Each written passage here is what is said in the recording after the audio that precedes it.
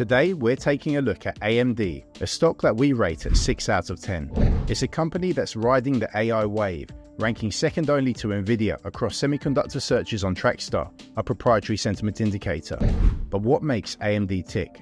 Previously a second-tier player, it had a eureka moment and shifted its focus solely on design, outsourcing fabrication. This move enabled AMD to overtake its peers and become a powerhouse in personal computers, data centers, and automotive industries.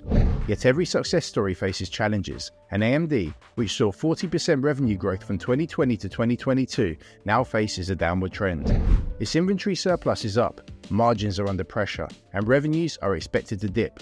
But with a net debt of just $2.5 billion, it's well positioned to pivot as and when necessary. And while AMD's high PE multiples don't raise eyebrows, its price to cash flows have us second guessing.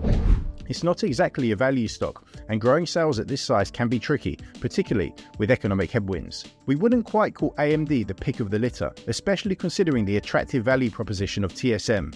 Geopolitical risks aside, TSM seems like a safer bet. In conclusion, AMD makes fantastic products and holds a promising future, but current prices seem too steep. We just can't justify a position at these prices.